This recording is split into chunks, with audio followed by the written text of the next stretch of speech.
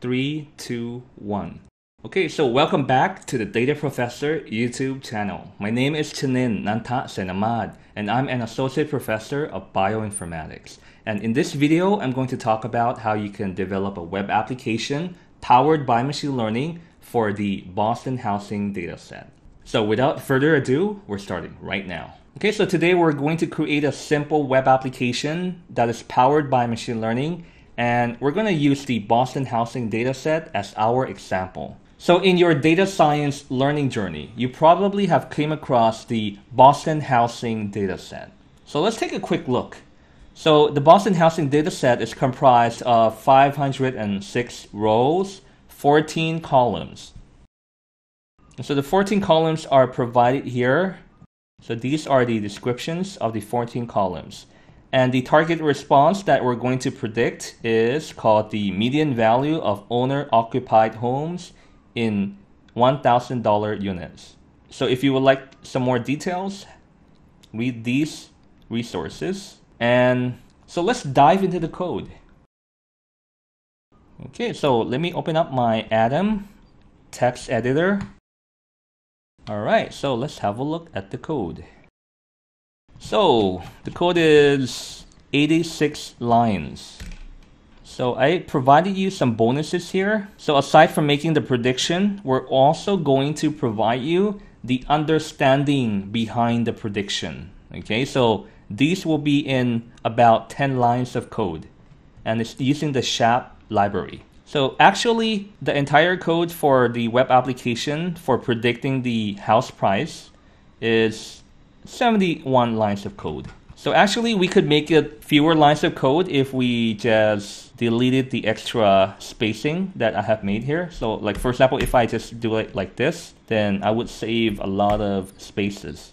But I'm going to use excessive lines in order to make the code look as simple as possible. Okay? So let's get started.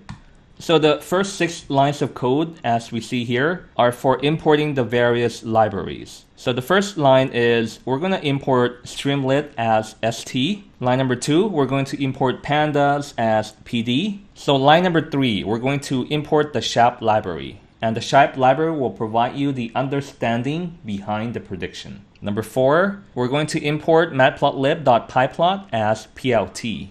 Line number 5, we're going to import the dataset from sklearn. And line number 6, we're going to import the random forest regressor from sklearn.ensemble. Okay, so let me run this web application so that you could see it side by side with the code. So let me click on the search and then type in CMD. I'm going to go into my environment for running data science.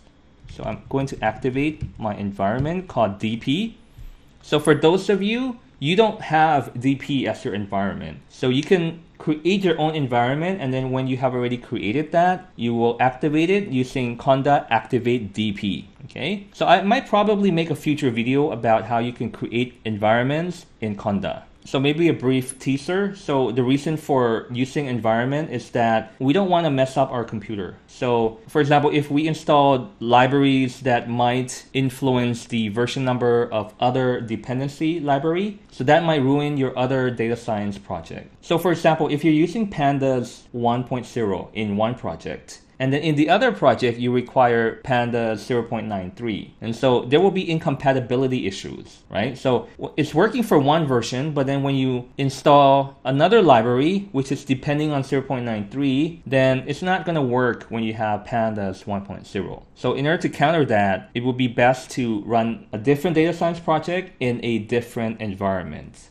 Okay, so different meaning that not every single project that you're running, you have to create a new environment, but you're going to create a new environment if you're using different libraries. Okay, so like for example here, in this tutorial, I'm using predominantly sklearn and Streamlit. So whenever I do tutorials about sklearn and Streamlit, I would use this particular environment.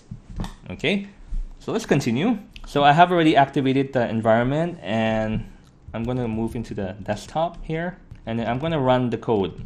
Streamlit run, and then the code name is Boston House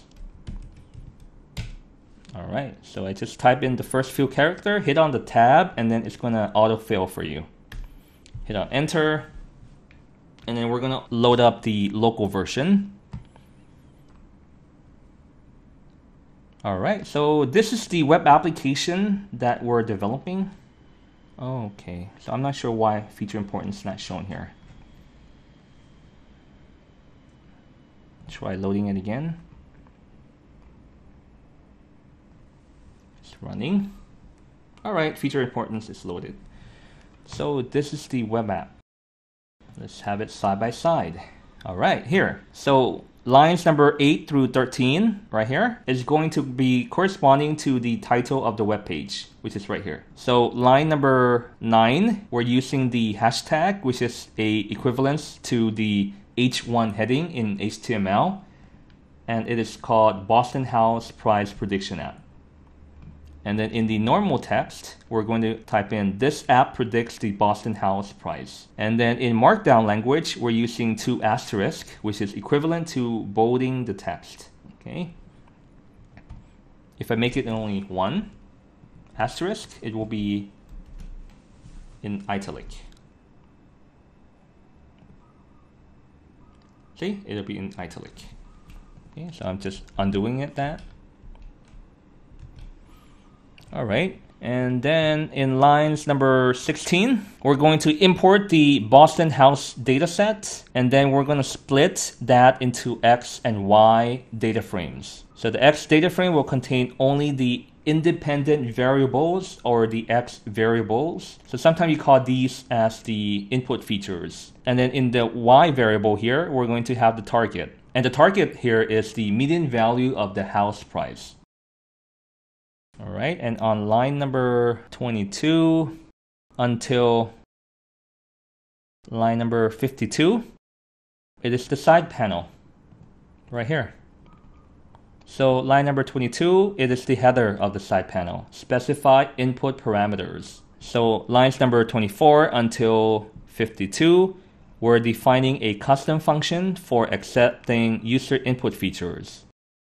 So here we see that we have the 13 features, and then the 13 features will accept input here. So we're going to make use of the st.sidebar.slider, and then as the input argument, we're going to have the name of the feature, crim, and then the next is the minimum value, the maximum value, and the mean value. So why do we need to add these values here? Minimum, maximum, and the mean. So the minimum value here is the value that you're going to see here at the lower limit of the slider. And then the max value will be at the upper limit of the slider. And the mean value will be the default value that we're going to put into the input parameters.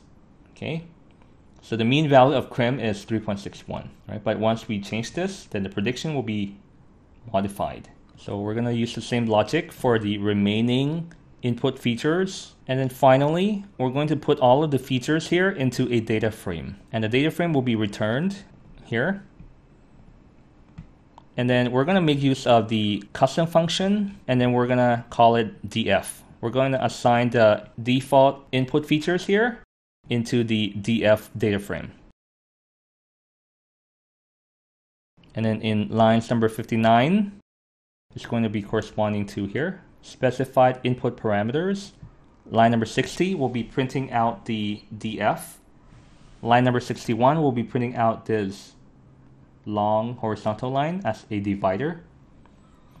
And line number 64 until 67, we're going to build a random forest model. We're going to train the model on line number 65, and then we're going to make the prediction on line number 67. So a point in note here is that a model will be built every time the input parameters are modified. So in order to improve the code, let me make it your homework. Try to create the model outside of Streamlit web app file that you're seeing here. Make a pickle file, save it as .pkl, and then you want to load that pickle file into this web app so that you don't have to rebuild the model every time.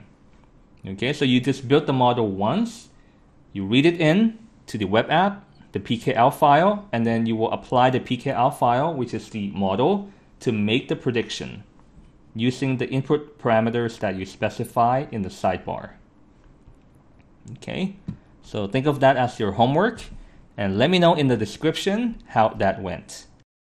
All right, so line number 69, you're going to see the header here, prediction of the median value. And then you're going to make the st.write to print out the prediction value, which is 20.084. And then finally, in the remaining 10 lines of code, we're going to print out the plots provided by the SHAP library. So line number 75 and 76 is going to extract the SHAP values. Line number 78 is going to print out the header here, feature importance. Line number 79 is going to print the header of the plot, the title of the plot. Line number 80 is going to make a feature importance plot. And then finally, we're going to see the typical feature importance plot that we normally see when we're using random forest. So here, you're not going to see how it is contributing to the overall prediction. For example, you're going to see that LSTAT is important, RM is important, but then you're not going to see important in what aspect. Are they contributing positively or negatively to the predicted values? So in the SHAP plot here, you're going to see that LSTAT is contributing relatively equal on the negative aspect and the positive aspect. But for the feature importance plot using the SHAP value, you're going to see the relative distribution on whether it contributed to the negative or the positive side of the feature importance. Okay, so something handy and useful to see. Okay, so if you're finding value in this video, please give it a thumbs up. Subscribe if you haven't yet done so. Hit on the notification bell in order to be notified of the next video. And as always, the best way to learn data science is to do data science. And please enjoy the journey. Thank you for watching. Please like, subscribe, and share, and I'll see you in the next one. But in the meantime, please check out these videos.